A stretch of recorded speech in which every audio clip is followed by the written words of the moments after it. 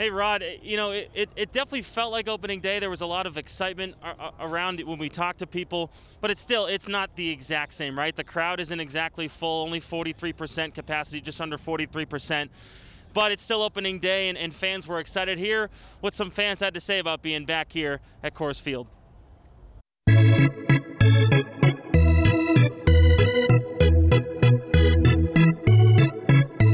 Baseball is back at Coors Field. Feels great to be back, you know? It's a bummer we traded Nolan, but I still support the rest of the team. It's been a nice day, and baseball's back. Rockies fans back where they belong. It's about time. Yeah, we can't wait to get in there. It's really exciting. You know, first big day of sports. Some even did up their hair for this special occasion. This one took about 8 hours, yeah. This is actually my 10th year anniversary of doing the Mohawk for the Rockies and other Colorado sports teams and all that, but yeah, and it's awesome.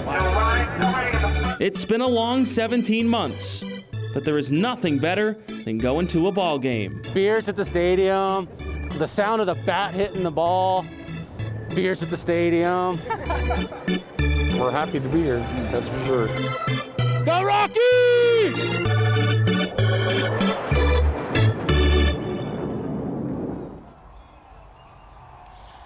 Rod, you could tell the excitement from the fans, but what happened? It's 4-4, all tied up. The Rockies had been 7-22 the last 2 years against the Dodgers. They were looking for a win, but right now it's tied, bottom of the sixth. What's going on there, my man? Welcome to Colorado. No lead is ever safe at Coors Field yet. Colorado was doing well. Mookie Betts just scoring the equalizer, hockey term. So expect plenty more runs before 5 o'clock.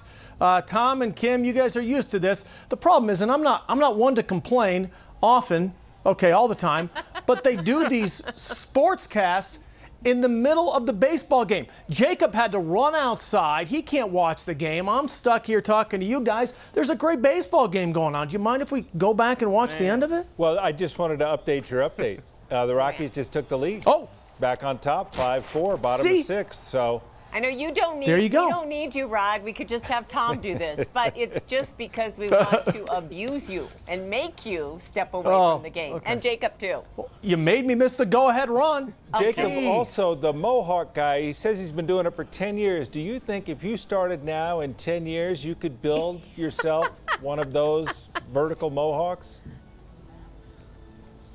Jacob could. That's what I'm saying. I think Jacob's our guy. He could do it. Not Rod.